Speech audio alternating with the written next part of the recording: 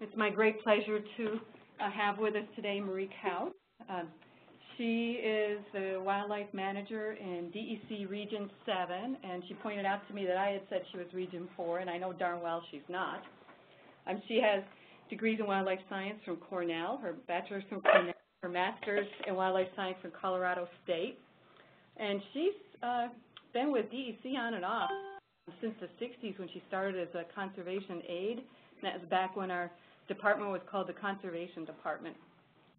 Had a number of different assignments in Colorado and West Virginia, and she came on permanent with this agency in 1979 in the Bureau of Wildlife. And she's pretty much worked across the board here at DEC. She's worked in biometrics, hazardous waste effects on fish and wildlife, federal aid administration, fur bearers, and her current position, I think she's been on the order of about 7 years, I'm thinking, and she's in Region 7. And so welcome, Marie. Thanks, Leslie. That's a great introduction. If anybody has any problems hearing, let me know. I'm not sure how this conference phone picks up. What I'm going to talk about is pretty much a lot of background on feral swine, both nationally and state. And then I'll get into a little bit of the specifics of our eradication program here in Central New York. I'm going to talk about what are they, where are they, why they're a problem, and some strategies for addressing the problem. On our title slide, I just want to point out the list of partners that have helped. We've really got a grassroots program going here in Central New York with several soil and water conservation districts, Cortland County, Onondaga County, and we've got the Upper Susquehanna Coalition supporting our work. And also on the state level, New York State Department of Ag and Markets, the Cornell Vet School is involved, and USDA Wildlife Services. And just while I'm thinking about the credits here, this presentation was prepared by a fish and wildlife technician who works here in Region 7 part-time. She's also a doctoral candidate at SUNY College of Environmental Science and Forestry. That's Wendy Balsterson. So first of all, what are feral swine? They are all of the genus Suscrofa, which is the same as the domestic swine. That species includes feral swine, feral hogs, goes by a variety of different names. The Eurasian and Russian wild boar are also in the same species, considered the same species as the domestic swine, and domestic swine were descendants of the old wild boars.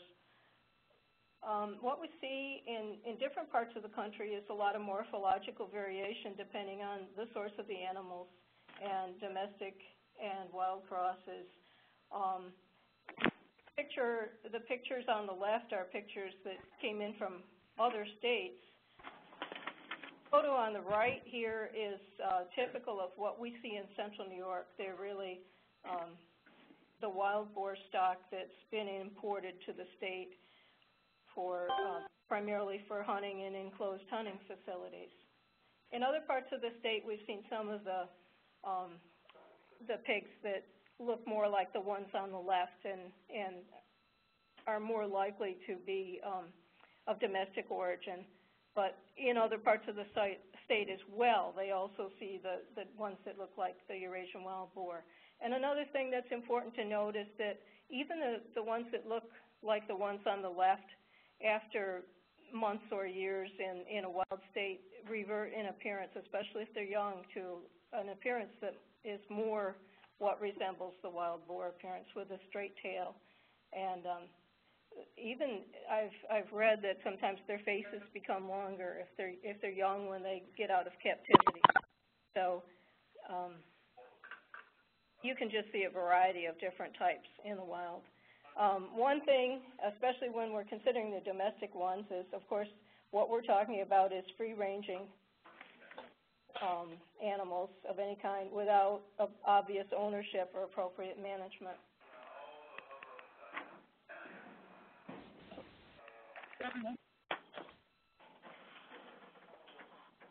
I'm going to talk a little bit about where they are, in this slide that Wendy worked on shows a little bit of the history of the various multiple introductions into the U.S.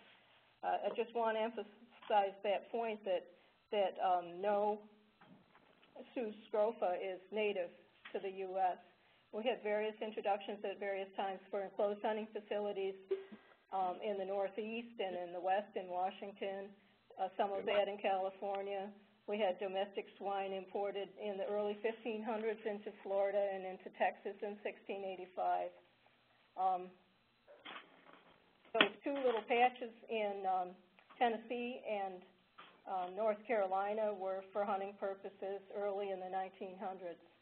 The photos on this slide are peccaries, which are not, in fact, Sus scrofa. They're not in the same genus as what we're talking about here. It's a separate genus that is native, a separate family that is native in North America. And what's shown there is a picture of the javelina or collared peccary on top, and then on the bottom, the white, I think it's the white-lipped peccary that's native in Central and South America. Of course, the collared peccary is native in Texas and Arizona and the Sonoran Desert as well. And one reason I want to talk about those is that we'll talk later on about the reproduction and fecundity in the feral swine, the Sus scrofa.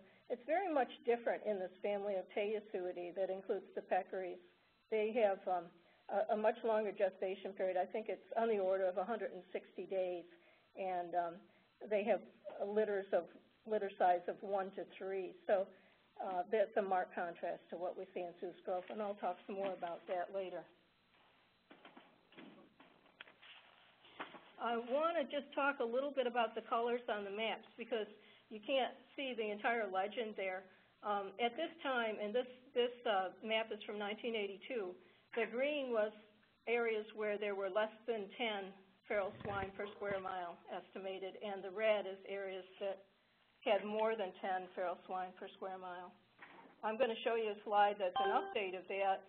This is a map from 2004 and serves as an illustration of how quickly they can expand their range. And I'm sure some of this was that people were detecting and reporting them more regularly too. But you can definitely see the contrast between the previous map and this map.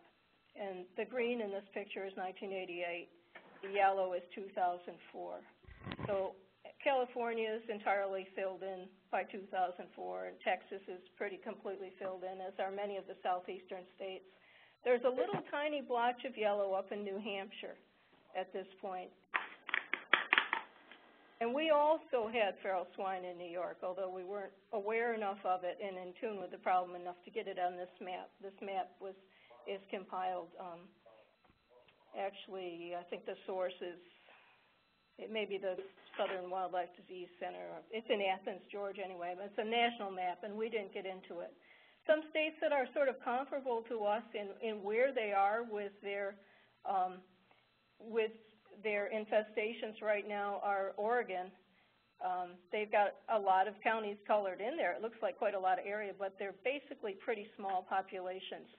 And another one is Pennsylvania. Pennsylvania has several counties that are fairly heavily infested. Michigan doesn't show on this map in 2004, but they have 65 counties with reported free-ranging feral swine, mostly connected with captive Eurasian wild boar hunting facilities. Northeast, we've got several states that now have feral swine problems. New Jersey and southern New Jersey has some domestic swine that were, I think, have been running around and kept out of captivity for quite a number of years. But a golf course became aroused about them, and now they have a state program primarily by trying to increase the take through hunting. But their goal is eradication, but they're trying to do it through a hunting program. Pennsylvania, as I mentioned before, has fairly significant numbers of feral swine, and they have a little bit different approach. They allow hunting for the most part, But in the one county right now where they have an eradication effort that's ongoing, they have restricted the hunting in order to provide more security for the eradication program and not disrupt the eradication program. I'm going to talk a little bit more about that too later on, about why they apply that strategy. We talked about New York, and then we have New Hampshire that a couple of years ago were reporting that they thought they had eradicated them, and I think they're just sort of on the edge. Once the population densities get so low, it's very hard to know if you've truly eradicated them or not. West Virginia, I want to point out, is a little bit of an anomaly. It doesn't say anything about it on this slide, but they actually like their wild boar and consider them game species that they want to manage and increase. And it's quite different than any other state in the Northeast. And if you look at, I don't know if you can see the map very well, but down in West Virginia there's a little green patch, and the green, I think, signifies the older populations that they've had for a longer time. But those animals mainly subsist on is oak woods, elk forests, and acorns, and they have a problem with a lot of removal of those forests in those counties for tabletop or mountaintop strip mining, mountaintop removal, and I think that the habitat is severely degraded. There may be some other reasons, but they don't seem to get the level of reproduction that we get in the states farther up in central New York, where we have a different mix of habitat types. If anybody has any questions and wants to pop in, I don't know how your system works, but I'd be willing to take questions as we go through the presentation if anyone wants to do that.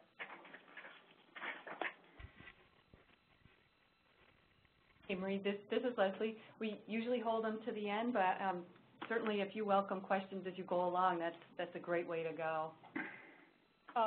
Yeah, I don't care if people want to chime in. If your system works, just call it to my attention that there's a question. Great. People just jump in if you need to. Okay. So in New York, we've known about our problem in central New York for a significant number of years, although we didn't realize what a problem it was. Our assumption was sort of that hunting would keep the numbers down. We knew we had escapes from a couple of captive shooting facilities here in central New York. That hunters occasionally shot feral swine in the wild, but we typically heard of adults and sort of figured that was taking care of the problem until a couple of years ago, when I think nationally there was a lot more attention focused on feral swine, and we documented that we had at least some reports of reproduction, and then we decided to try and do some trapping and eradication. And at that's the point where we really got young animals in hand, and that was in February of 2008. Last year we trapped roughly 19 animals here. It was exactly 19 animals. We had 30 to 50 pound animals in that mix along with adults.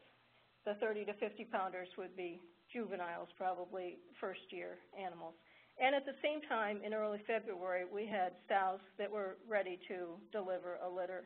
So we actually, not totally 100% sure that was the mothers of the juvenile animals less than a year old, but I would assume it was, and that we are having 2 litters a year from the same sows, which is not all that unusual. The animal on the right is from, I believe, Delaware County. That's a hunter-killed animal, and also of the Eurasian wild boar type, in close association with an enclosed shooting facility there. We also have some reports from Washington County, a group of animals observed, again, in the vicinity of a facility that offers guided hunts for wild boar. Unconfirmed reports of a group in Allegheny County, a lone hog in Niagara County, Erie County. Our infestation in central New York goes into Onondaga, Cortland, and Cayuga County. It's right at an area where several counties join in Tompkins County. And we also have some animals in Tioga County associated with a population across the state line into Pennsylvania. A few more records from Wayne County, St. Lawrence, Herkimer, and Essex. So we've got at least reports of individual free-ranging swine in various parts of the state. Not all of them have breeding associated or known breeding associated with them, but it's, I guess you could say that it's fairly widespread, at least that there's feral swine roaming about on the landscape. So why are they a problem? And I want to talk primarily about their reproductive rates, because they're unique among mammals in that they're breed at least twice and potentially 3 times a year. Their gestation period is so short, 3 months, 3 weeks, 3 days, as it is for domestic pigs. The sows are sexually active at a fairly young age, 6 to 8 months, and the boars are sexually active at a year. And we've seen litter sizes here of 7 or 8, which is a pretty significant litter size given, especially that they can breed twice a year. They have a long lifespan.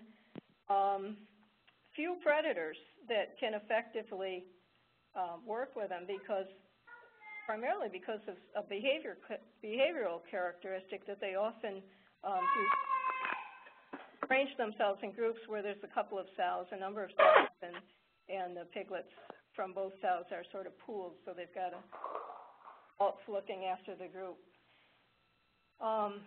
In the western U.S., mountain lions can be an effective predator. Golden eagles are known to be an effective predator. I guess wolves could be. People ask me a lot, do coyotes eat them? And I think it's a tough thing for coyotes to do, given those 2 sows. And my guess is that coyotes haven't learned very much that this is a good food source. And we've also seen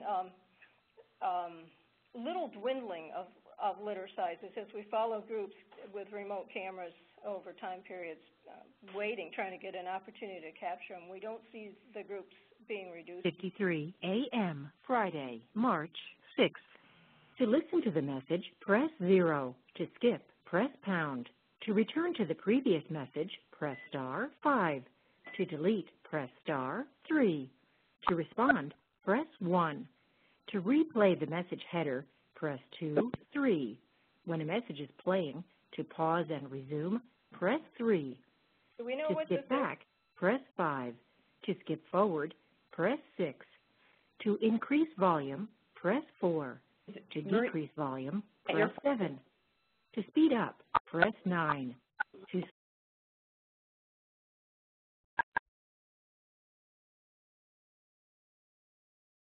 All participants have been muted, but you can unmute your line by pressing star 6.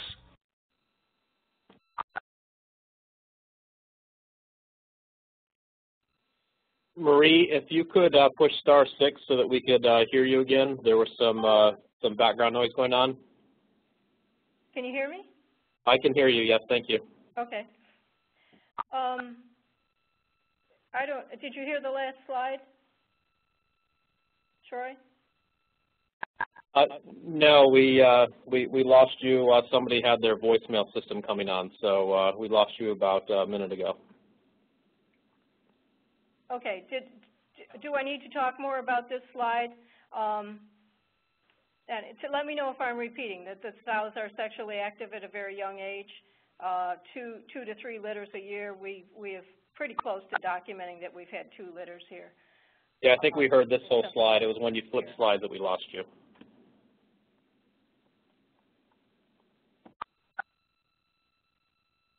So you want me to move forward? Yeah, go ahead, Marie. We did cover the slide that's up now, so.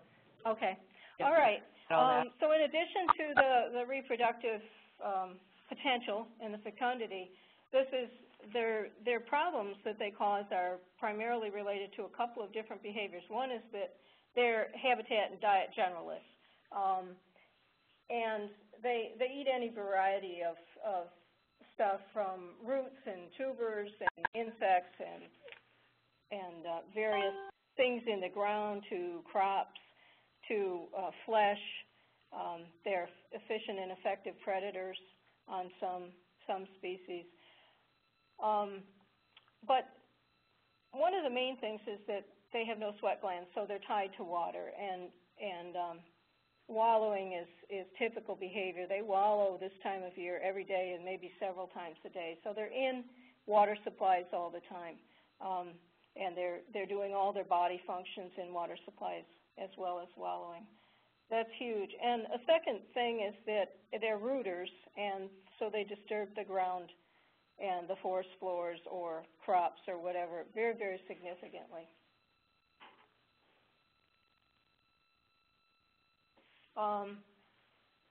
They also, another behavioral thing, they are in groups most of the time, at least the females and the young ones, and so they're traveling around. They're sort of spotty on the landscape, and they're highly mobile. They're not easily detected. It's really interesting because even as they move into an area, the landowners and agricultural community often think that the damage that they're seeing is caused by some other kind of wildlife. People don't typically recognize it as feral swine damage. So we don't necessarily know when they're present on the landscape very quickly. They have no problem reproducing in the northern winters, as we've talked about. And these are just some other biological factors. They do become nocturnal if they're pursued and disturbed very much, and so it makes it harder to do any systematic kind of capture and removal. As far as environmental threats, they do contribute to bacterial and viral water pollution, alteration of insect and microbial communities. As I mentioned, with the wallowing, they cause damage to wetlands and riparian areas. They cause soil erosion and associated problems, destroy plants, native plants, and contribute to the establishment of invasive species. And as I mentioned, they prey on anything that they can get their mouths on.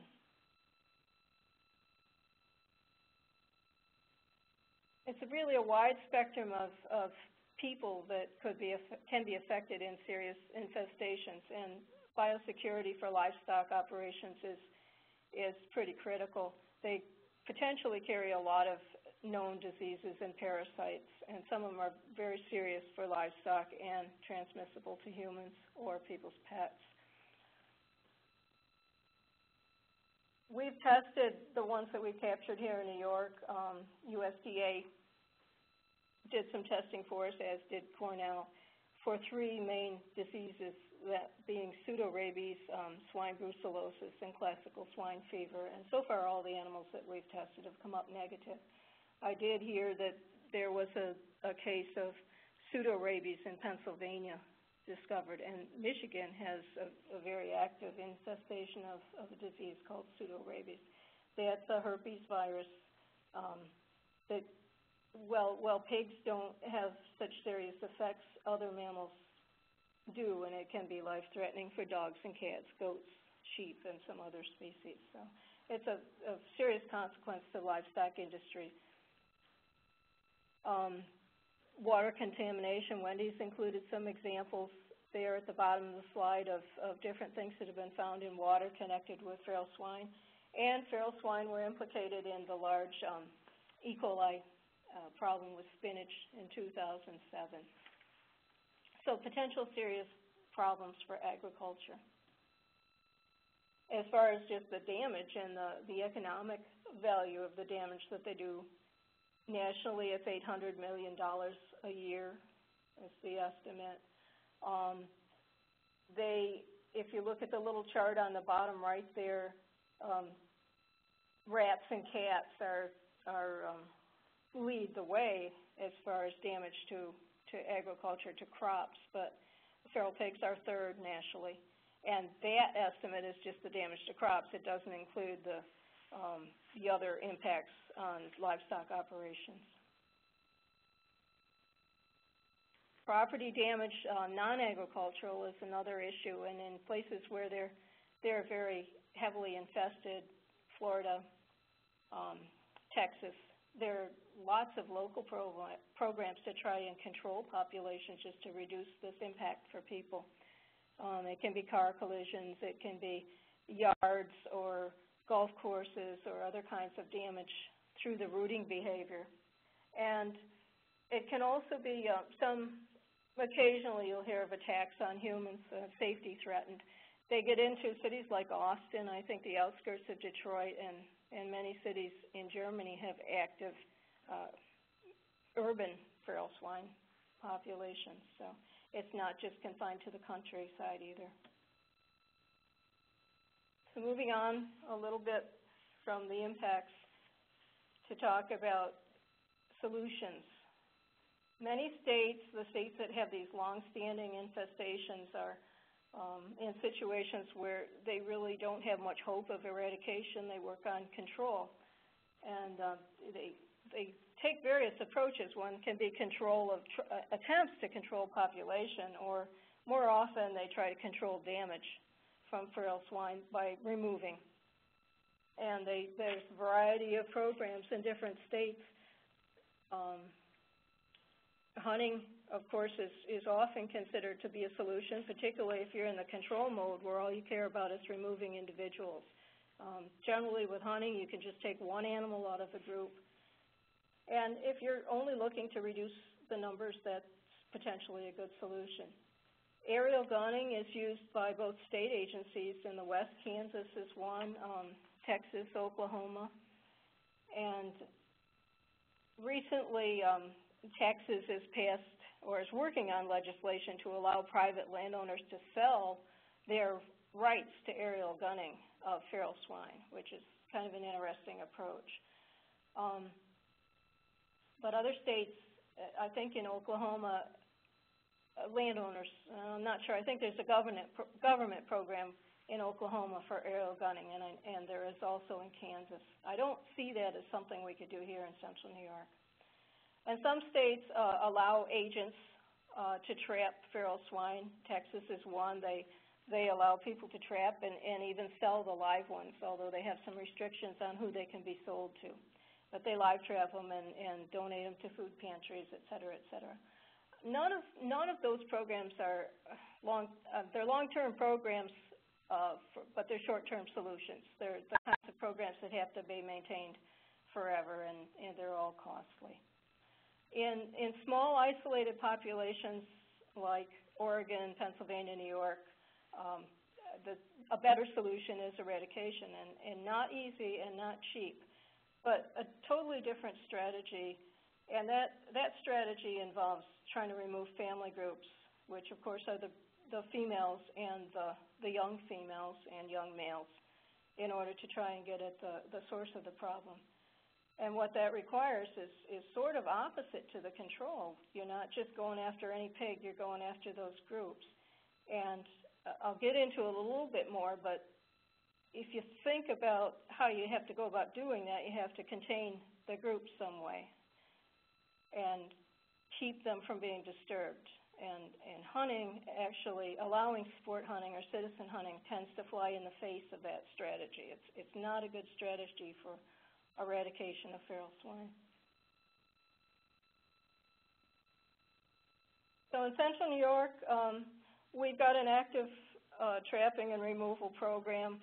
It's a real steep learning curve, but we've tried to, detection is of course a problem, as I mentioned before. We've tried to get out the word. The leaflet that's shown on the right there where it says Stop the Spread is a trifold that was funded by Empire chapter of the Soil Conservation Society. I may not have that name straight, but they provided the funding for that through Cortland County Soil and Water Conservation District and with some other partners. And we send that in areas, if we have a rumor or some anecdotal information that somebody's seen pigs or somebody's seen boars in a new place, but we can't actually track down the rumor, and sometimes people don't want to share information with us because they like the idea of hunting them, having them on the landscape. What we often do is send that flyer out to the neighbors in the spot. We'll just pick a radius and send that flyer out and ask people to send us information and try to raise the awareness level. We've also worked through resource professionals and ag professionals to try and get the word out that we're interested in hearing reports of feral swine. And then once we get a report, we're in touch with the people immediately to try and confirm it. And if they'll let us on their land, we're out in the field looking for sign, looking for wallows, looking for damage, and if we've got some indication that they're staying in that area, then we try to put out remote cameras, do some photography, some baiting, and then eventually a trapping effort. And we're using corral traps right now, as is shown in the lower photo there. We also have not been successful doing it, but we've got some practice with using cable restraints, which restrain the animal until one of our people can come in and shoot it. In central New York, and probably in most areas of New York, it's always a mosaic of landowners. We've got some public lands involved on state forests, but generally we're depending on the goodwill of landowners to let us on their property and let us do our activities. I think at last count we had 13,000 acres under agreement with landowners that would let us do that. Our literature encourages or discourages hunters from disturbing the family groups. I don't know how effective that's going to be, because right now, currently in New York, any person with a license that's valid for small game can shoot feral swine at any time, any manner, any number, and there's considerable interest in that activity. And finally, we continue to work in the area. I've got people out on the ground virtually every day in some part of our infestation, looking for sign and servicing the cameras or putting out traps. We've also got partners, as I mentioned before. We put in a grant, a terrestrial invasive species grant, to continue the program. Right now, it's being billed, some of it to EPF through our stewardship biologist, some of it through the conservation fund, which comes from the sale of hunting and fishing licenses. So that's not necessarily a good match. So hopefully our terrestrial invasive species grant will come through. And just to give you an idea of numbers, we removed in 2008, through our trapping efforts, we removed 19 animals. This year so far it's